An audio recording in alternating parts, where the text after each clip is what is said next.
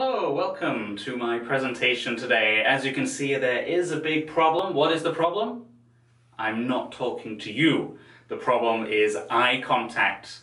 To do a great presentation, you must have very good eye contact with your audience. Why is it so important? Because when you really look into the eyes of the people in the audience, they feel a big connection to your presentation and what you're saying.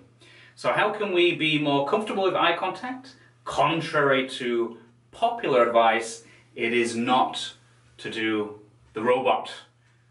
You don't look from left to right. That's terrible advice. It doesn't look natural, and probably you're looking over the heads of the audience. What you want to do is vary your eye contact around the room and maybe spend just a few seconds on one person at a time. When you look for a few seconds at one person, they feel connected, and probably the people sitting very closely around them also feel very connected to your presentation. So don't look at your PPT, don't be reading your script, look and see the eyes of your audience. They will love your presentation that much more.